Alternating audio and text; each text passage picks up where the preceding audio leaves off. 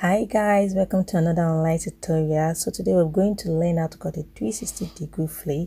So the length of my full skirt is 20 inches and the length of my ruffle is 6 inches. So meaning the length of my initial skirt, the straight skirt, is 14 inches. So I'm cutting 6 inches ruffle.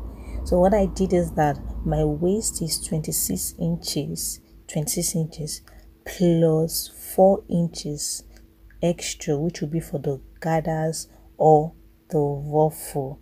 So the total will be 30 inches. So 30 inches divided by 6.28, which is the circumference of a circle.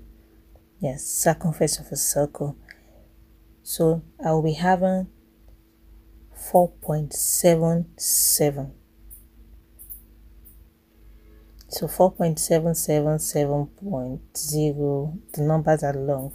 So approximate it, I'll be having 5 inches. Now 5 inches plus the length of my ruffle, which is 11 inches, times 2.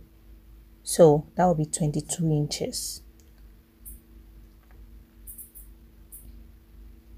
So 22 inches. I'll be having 22 inches. So meaning I'll be cutting 22 inches length and 22 inches breadth or width.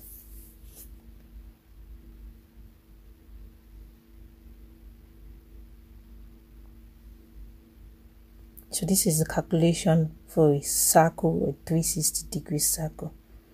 So now after I've measured 22 inches length and 22 inches breadth or width. Mind you, I also went extra. I added extra inches. So I added about 2 inches extra. So I was having 24 inches. I was having 24 inches length and 24 inches breadth. Now this depends on you. You can add any numbers of your choice to it. So what I did is that I picked one end of the fabric to the other end in a diagonal way, just like the way you cut your bias. So I picked it one end and picked it and dropped it to the other end. So you can see, just watch me in the video. Just watch what I'm doing. So picked one end and place it to the other end in a bias way, and pick the other end and place it to the other end of the fabric. So now when I measure it, I'm having 12 inches. I'm having 12 inches, just as you can see. So imagine me not able to cut it. I didn't double the length. Initially, after folding it, I'll be having 5 point something.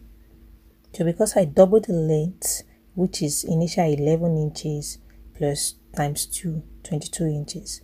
So I'm cutting my circumference, my radius, which is 5 inches.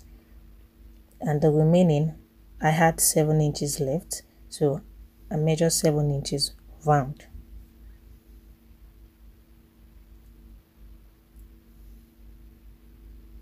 So after doing that, after measuring my 7 inches round, I just went ahead to cut the O line, the mark line.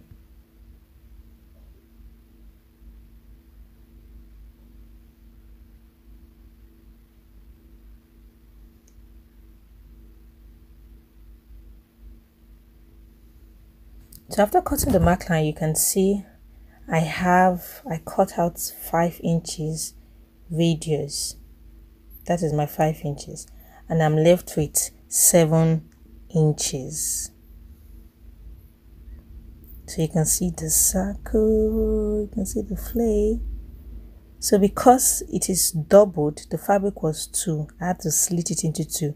So I'm going to be joining one end and joining the other end. So I'll be having a full pleat after gathering. So as you can see, this is the skirt that I said I cut earlier, which was 14 inches length.